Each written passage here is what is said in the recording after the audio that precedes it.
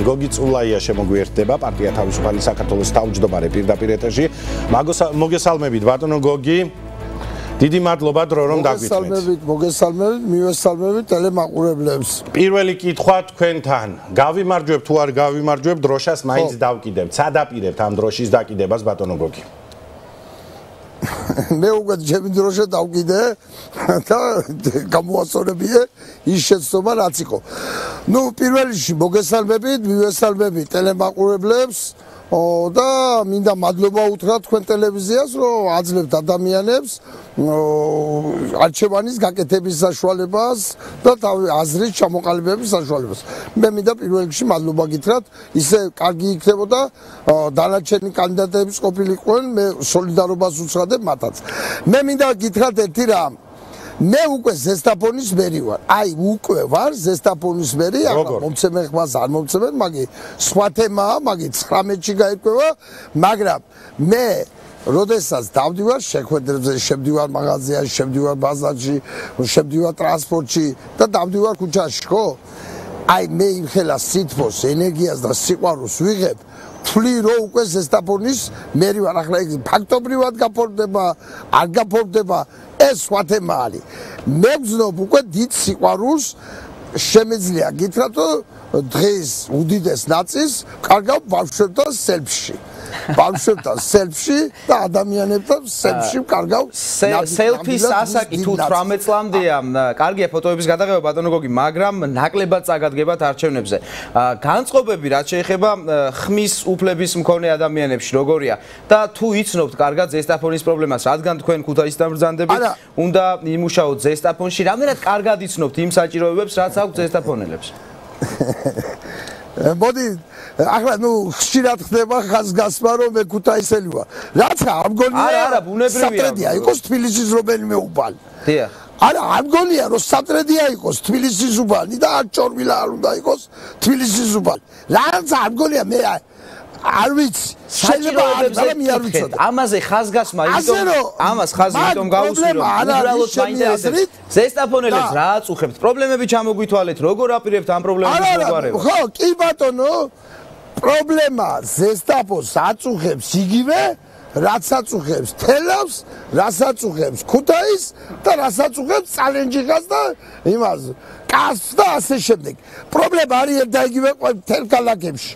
ესაა დასუფთავება, ესაა გზა, ეს არის წყალი, ეს არის სოფლებში გაზი, ეს არის ტრანსპორტი და ყველაფერი. და რაც თავარია, ყველა საერთო, ყველა ქალაქს აქვს ერთი საერთო, რომ ბუტაფორია თვითმმართველობა, არავითარ თვითმმართველობა არ არსებობს ამ ქვეყანაში, ამის გამოსწორებას გვირდებოდა ნაციონალურ მოძრაობას, გვირდებოდა შევალნაძეც და გვირდებოდა ესენი 2012 თუ გაიმარჯვეთ რა თქმა უნდა.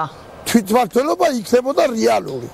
მაგრამ ბუტაფორია მეტი არაფერი არ არსებობს. თქვენ როგორ აპირებთ რომ არ იყოთ ბუტაფორია? თვითმმართველობა თუ კი მას არ აქვს შემოსავალი და თუ კი მის ტერიტორიაზე არსებული ტყე იქნება, მიწა იქნება, შენობა იქნება, ბატონო გოგი გესმით ჩვენი?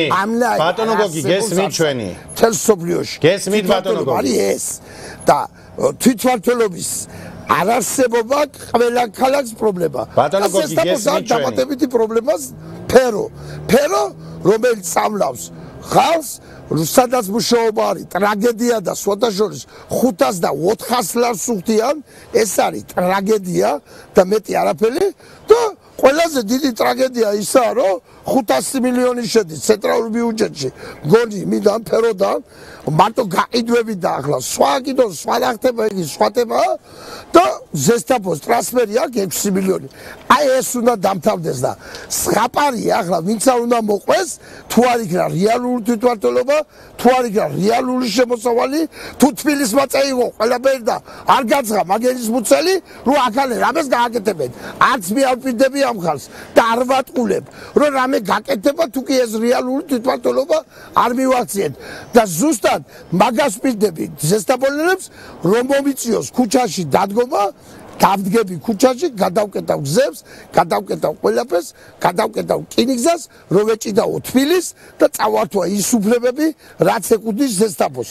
და რაც ეკუთვნის ქუთაისს, რაც ეკუთვნის თელავს, რაც ეკუთვნის ყველას და არ უნდა იყოს გაუმაძღრები და ამაზენია როდესაც ამხელა ფულს გამოიმუშავებს ზესტაფონი და თბილისში თქვა ექიმს 1200 სასწრაფოს ექიმს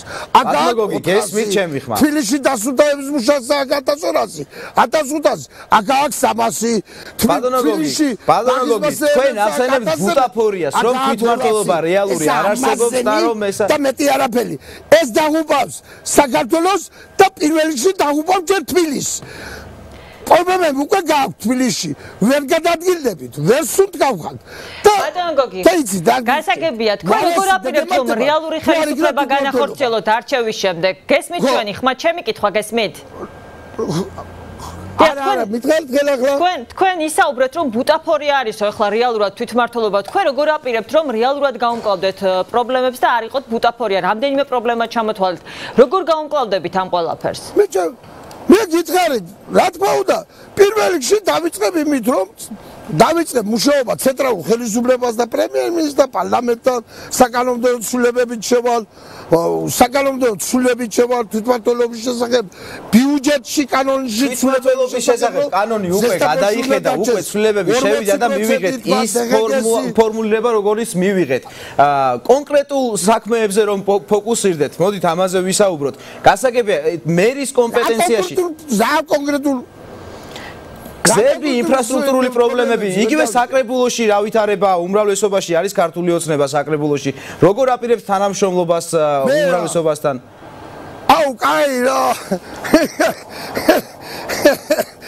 ვიდა უმრავლესობა როგორც კი რამე შეიძლება ევროპასობა იქნება აქეთ ხარეს თუ ახლა გამოცდილება არა გვაგამისი წარსული არ ვიცით რამე გადახდიან ერთი პარტიიდან მეორე პარტიას მე ვიყო გალაგიზმენ და მაგით დაჭები უმრავლესობაში ესა ზღაპარი ჩვეულებრივი ამბავია ეს ამის გამოცდილებაც გქონდა ყველაფერი ვერ გავიგე ახლა ლადო გაღაძე იგალოროის შევიდი ლეიბორისტი დოგები და საკადახდა გახდა უცებ შევალე ეს არა პრობლემა მე პრობლემას ვიზახი ცენტრალურ ხელისუფლებასთან ჭიდაობასთან და საკრებულოსთანაც დალაგდება და ჩვეულებრივია გამოვალ ადამიანებთან და დაველაპარაკებ მარტო გოგი წულაიამ როგორ უნდა იჭიდაოს ხელისუფლებასთან ეს გათვლილი გაქვს როგორ აპირებს ჭიდაობას საპარკო და არ გავბრიქთები და ადამიანებს აუხსნი რომ თუ მე და ახლაც მეუნე მე არაფერს არ ვპირდები რომ გზას დაგიგებ იმიტომ თუ ცენტრალურ ხელისუფლებას არ წავარდი ამ გზის მული მე რითი უნდა დავაგო მომაჭობა დამიტოვა და მე ვიტან და დავაგებ თუ რას ვიზამ ახლა მე და ან ვინმე რას იზამს სხაპარია ყველა ვინც რაღაცებს ვპირდება აი სხაპარია ჩვეულებრივი რა სალამ რეალური არ იქნება თვითმმართველობა სალამ შემოსავლები აქედან დარჩება აი როგორ უნდა დავაგო მე გზა ან ვინმე როგორ უნდა დააგოს ან ვინმე წყალი როგორ უნდა გაიყვანოს ეს ხაპარია მე ამას როგორ ვაკადრებ ახლა მომჩევეს რომ შეხვედრებზე რას ესაუბრებით ბატონო გოგი მომადგენ მე და ზასა და ავდა მე რა უნდა უთხრა უი თბილისმა არ მოცა რა არ ვიცოდი წინასწარ რომ ჭიდაობის შეხვედრებზე რას ესაუბრებით მოსახლეობას როცა შადიხართ რომ აპირებთ ხელისუფლებასთან ჭიდაობას ისინი მზადარიან მანდატი მოწეს იმისთვის რომ ჭიდაობა დაიწყოს ხელისუფლებასთან და რაღაცები მოახერხოთ ზესტაფონისთვის ამას ვეუბნები მე ვეუბნები ზუსტად გარკვევით ცალსახად ვეუბნები არავის არაფერს არ ვპირდები მე ვეუბნები ერთ რამეს რომ მე ვიქნები თქვენ გვერდში ვიბრძოლებ რეალური თვითმმართველობისთვის მე ვიბრძოლებ იმისათვის რომ თბილისს გამოვტყავო თანხები და გავაკეთო და ამას დამჭირდება თქვენთან ერთად ბრძოლა დამჭირდება ვერ მივაქციე თანხებს მოსთხოვთ ცენტრალურ ხელისუფლებას პირველ რიგში რომელისთვის გამოითხოვთ თანხებს რა პროექტებისთვის გამოითხოვთ თანხებს ცენტრალური ხელისუფლებიდან ჩამოგითვალეთ ბატონო დასუნთქე არა ბატონო გოგი თქვათ გამოსატყავებელი არ გახდა თანხა და თბილისს შეუყვარდა გოგი წულაია ბევრი პრობლემა ჩამოთვალეთ ბატონო გოგი რამე რა უნდა გითხრათ ბატონო გოგი ბევრი პრობლემა ჩამოთვალეთ ყველაფერს ერთდროულად ვერ გააკეთებთ პრიორიტეტი რა არის ზესტაფონისათვის თქვენი გადმოსახედიდან იმ შემთხვევაში თუ თბილისს შეუყვარდით ფული გამოყო ყველაფერს ერთდროულად ვერ დაიწყებთ ყველაზე მწვავე პრობლემა ზესტაფონის წინაშე ეს რა არის თბილისს თუ არ შეუყარდები თბილისს თუ არ შეუყვარდები, მაგინ ნამდვილად არ მაჯაბრებს ისე თბილისლებს ნამდვილად უყვარვარ, მე ხელისუფლებაზე მაქვს საუბარი და თუ არ შეუყვარდებით, ნუ შემიყვარებეთ და არც მინდა რომ შემიყვარონ და არის ფული, ხო? მაშინ დავიწყებ, რაცაა, პირველი საჭირო კომუნიკაციები, გაზი მოსახლეობას, წყალი მოსახლეობას, გზის გაკეთება, სამუშაო ადგილების შექმნას, 1200 კაცი მუშაობდა სამკერვალო ფაბრიკა, შენახული აქვს მისმა პატრონის ყველაფერი, დაზგა, დანადგარი, ნებსი, გაჩერებულია, ვიმუშავებ იმაზე რომ ბატონო გოგი, ზესტაფონის ბიუჯეტი რამდენია იცით? თქვენ როცა აგირჩევენ, თქვათ აიჩიეს გოგი წულაია ზესტაფონის მერად. რამდენია ბიუჯეტში, რა თანხაზეა საუბარი, რომლის გადანაწილება მოგიწევთ, ვიდრე თქვათ ტატამზე შეხვანთ ხელისუფლებასთან და ჭიდაობას და აწუტას არაფერი არა, აწუტას თანხა არის 6 მილიონს იძლევა, როგორც მე ვიცი, ტრანსფერს თბილისი, როცა ყველაზე დიდი ფული აქედან შედის, ზესტაფონიდან სხვათა შორის, და 6 მილიონს იძლევა, სულ არის 19 მილიონი. მე ყოველ შემთხვევაში ასე მომაწოდენ ინფორმაცია ასე ვიცი. ამით ვერ გააკეთებ ვერაფერს აბსოლუტურად. სღაპარია ყველაფერი ამით რომ რამე გაკეთება. ვარაფერი ჩაულებრივად დევიან განშებ დავჯდები და ვიტყვით DGG მაგალითად და ბიუჯეტის ძირითადი შემავსებლები 30% დარჩება თქვა DGG პირობითად ზესტაფონს 70 წაიღოს თბილისმა. მოგების გადასახადი დარჩება ზესტაფონს 60%, 40 წაიღოს თბილისმა. რაც ხდება ცივილიზებულ ქვეყნებში. და ზესტაფონის ბიუჯეტი გაიზრდება იმ ნიშნულამდე, რომელიც მერე შეძლებს გზის გაკეთებას, წყლის გაკეთებას და ყველაფერს. ანუ თქვენ მერად უნდა აგირჩიონ ზესტაფონელებმა, იმიტომ რომ მოახერხოთ ხელისუფლებასთან კომუნიკაცია, საკანონმდებლო ცვლილებების გატანა და საკანონმდებლო ცვლილებების მიღების შემდეგ თქვენ გექნებათ ფული იმისთვის, რომ გაუკეთოთ ზესტაფონს ის მოუგვაროთ ის პრობლემები, რომელიც აქვს. ჩამოაყალიბე და ყველაფერი. ამას კანონის შეცვლა ჭირდება, ამას უბრალოდ გეთახვებით პარლამენტიდან. როგორ? ამას ჭირდება საკანონმდებლო ცვლილებები, მხარდაჭერა პარლამენტიდან. გაქვთ იმედი, რომ ასეთ მხარდაჭერას გამოგიცხადებენ ქართული ოცნების უმრავლესობა პარლამენტში, როგორც ვიცით? მე ვეუბნები ერთ რამეს ზესტაფონელებს, არ გამომიცხადებენ? ადამიანებს ვეუბნები, წინასწარ იცოდეთ, თუ ამნაირ რაღაცას ვერ მივაღწევ, დაგრაზმავთ, დავიწყებთ აქციებს. ჩავკეტავთ რკინიგზას, გადაუდგები, მატარებენ წინ და ჩავკეტავთ. რომელიც მილიონობით ლარი შეტანია, ისე რა ის მილიონობით და ვალებშია გადაჭედილი. გზას დავკეტავ პირობითად, იმიტომ რომ მატარებენ მაინც გაჩერებულია დედა აქ დაპირები. დედა უტილიან მომგერო, არავითარ შემოსავალი არ. აი გზას დავკეტავ. ანუ ეს არ მოგიდგენიათ პრობლემების მოგვარების გზად, ანუ გზის დაკეტვა და ასეთი ხისტი მეთოდები?